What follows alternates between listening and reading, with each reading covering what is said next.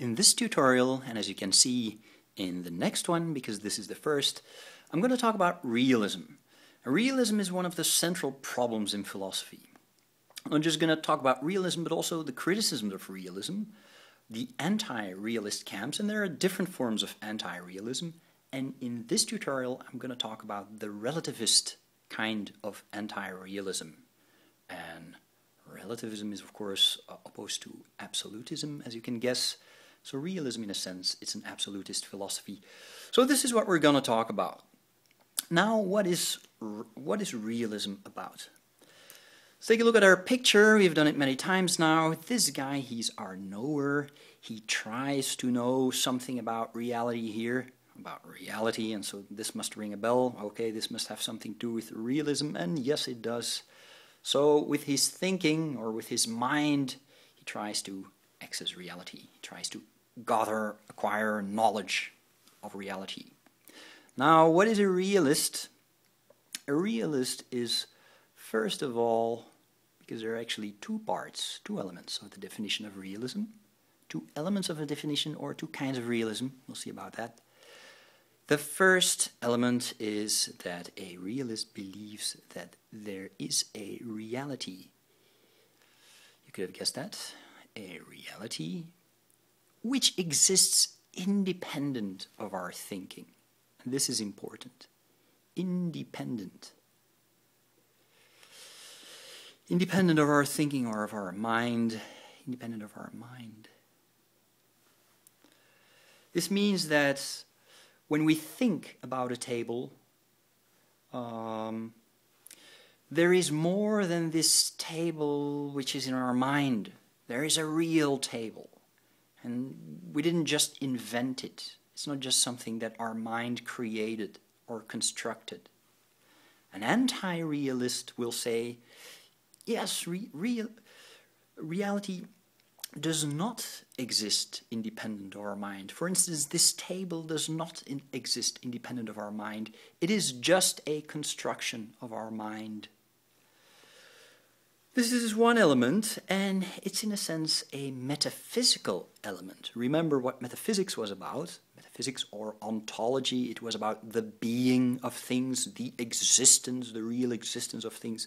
And so if you claim that something exists for real, for instance a table, or that there is some real reality, reality is real, there is some reality independent of our mind, then that is a metaphysical claim.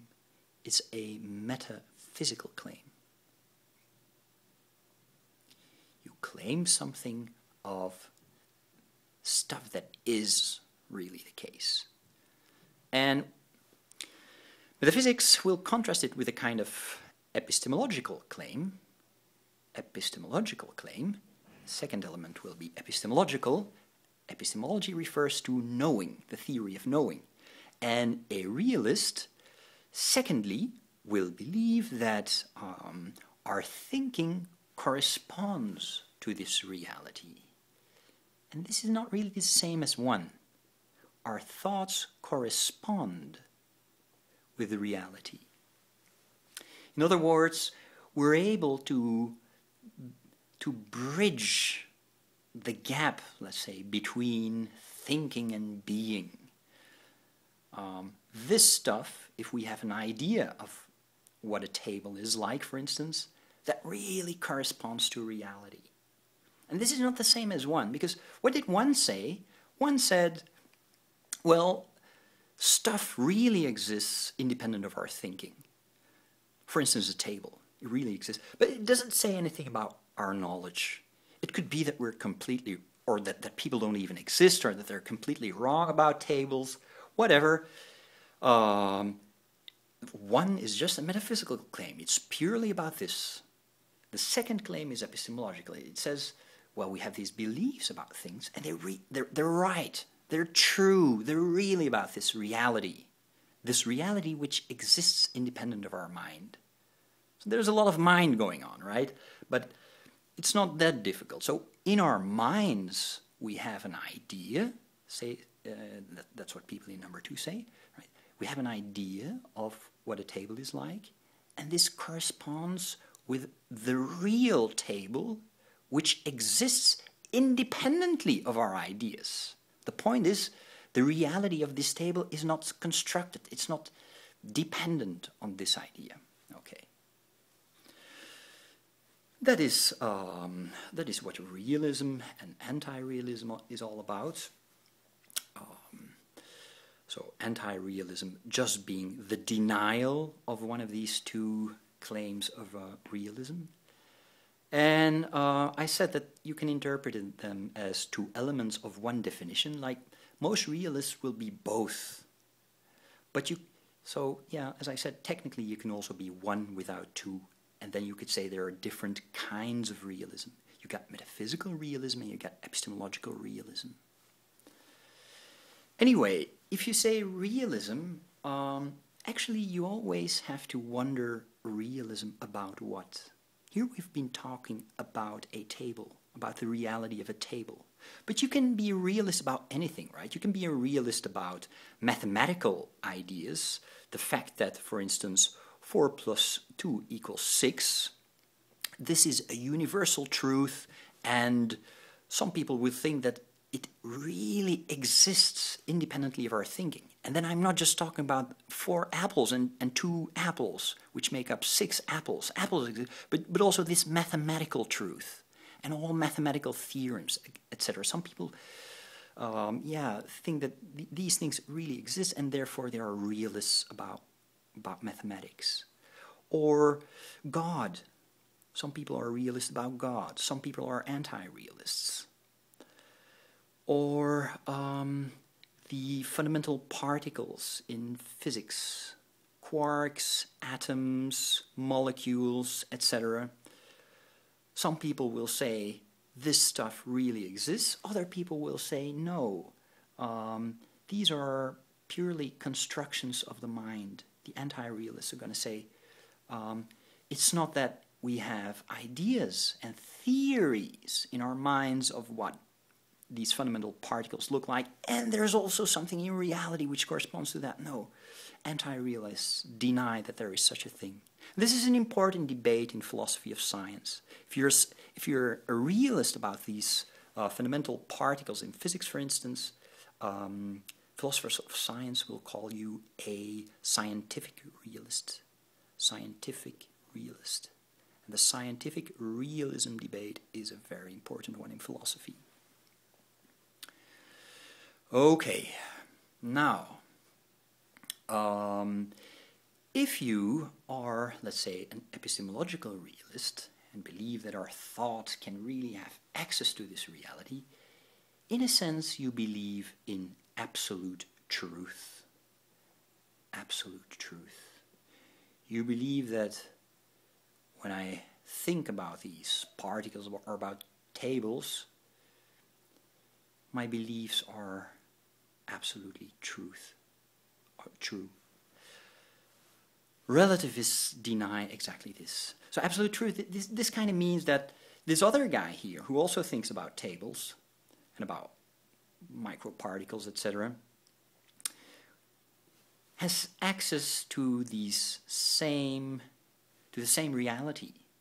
And exactly this idea that different people have access through the same reality and are thus able to acquire absolutely true beliefs is denied by relativists. Relativists say that we cannot have absolute truth, but people have their own truth. So this guy here, he thinks about tables in such a way. This guy here, he has kind of other ideas about how tables look like, etc. So this is fundamentally different, and in a sense they create their own reality. There is no reality independent of our thinking. All reality is in our thinking. It's in our heads. The table, it's just an idea that we have. The quarks, it's just an idea that we have. God, it's just an idea that we have, etc. Okay.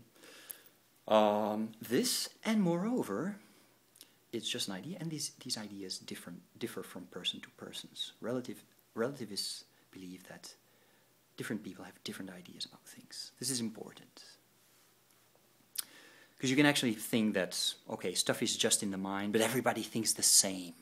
But relativists don't think that. They think that everybody thinks in a different way. Okay, relativism, again, you should wonder, relativism about what? About what? Here we have been talking about knowledge, about things, and if you're a relativist, for instance, about knowledge concerning tables or elementary particles, then we're going to call you a conceptual relativist. Conceptual relativists believe that different people have different conceptual schemes.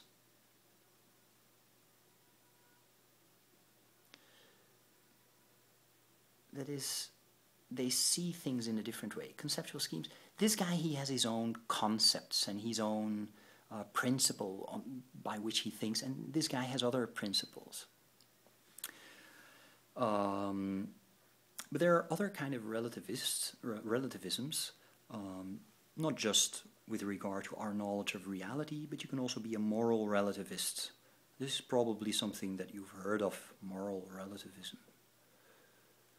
In a sense, it's also about truth, but about moral truths. Moral relativists say there's no such thing as an absolute moral truth. So the fact that slavery is wrong, for instance, it might be true in certain societies, it might be true in certain times, but it's not true everywhere. The truth differs from place to place and from time to time. If you believe that truth differs from place to place or from culture to culture, say, then you're a cultural relativist.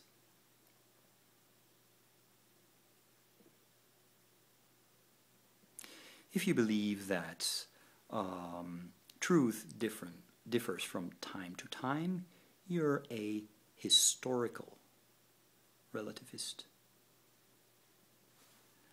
And you can be a cultural relativist with regard to morals, right? And believe that moral truth differs in different cultures, or you can be a historical relativist with regard to moral truth. But the same goes for not these moral ideas, but these beliefs about reality, about science, for instance. You can be a cultural relativist about science, and different cultures have different sciences or different scientific truths. Different times have different scientific truths. Once upon a time, the earth was flat. That is a possibility. Okay, so, and I think we've been talking for quite a while now on realism and anti-realism, and I'm gonna leave it